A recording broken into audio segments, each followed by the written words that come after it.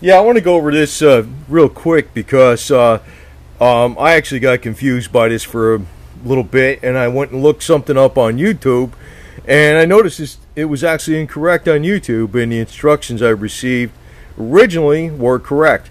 Well, as you know, with magnets, I have a compass here. You know, a compass will point to north.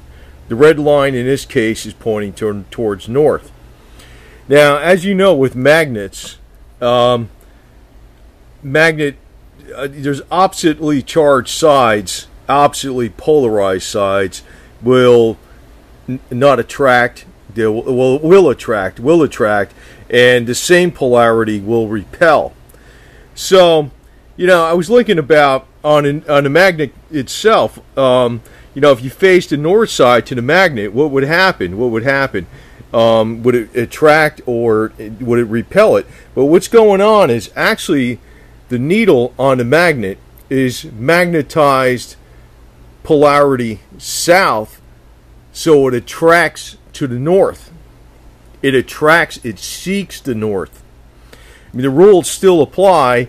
In other words, where opposite polarities will attract and same polarities will repel, but the actual needle on the magnet itself is magnetized in its southern polarity, so it attracts north.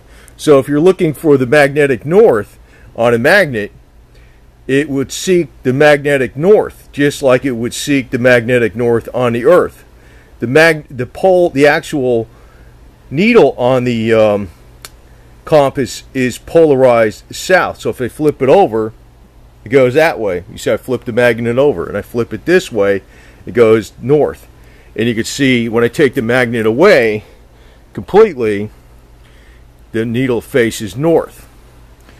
So that is where, you know, because everybody was, you know, I was looking some things up, and I was like, first I saw a video, then I looked on a health website, another health website, and it says that the compass will actually will go to south because it's north, and you know, it's opposite polarity. Yeah, opposite polarity, but the actual compass, physically, the needle, if you check the magnetism of this needle, it is actually polarized south, so it seeks north and attracts to north.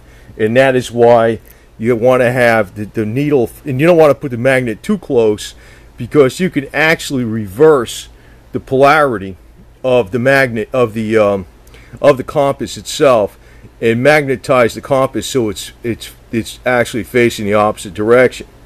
You can actually change the polarity of the compass itself. You don't want to put the magnet too close. So, you know, when I do this, you see, I move the magnet this way. You can see north goes that way. It's following it. It's seeking north, because the polarity of the needle itself is oppositely charged. So it's designed to seek north. So if I flip this around, see, you flip it around. So on this magnet here, this red line actually indicates the south side. The opposite side is the north side. Now, in the field of using magnets on the body and things like that, generally speaking, you want to use the north side, generally speaking. So I just want to put that out here because it could be something where somebody else is looking for some information, you know, with, you know, trying to find the north or south side of a magnet. It's very easy to determine with a disc magnet because, you know, it's got such a narrow side here. It's got a large face where the disc is.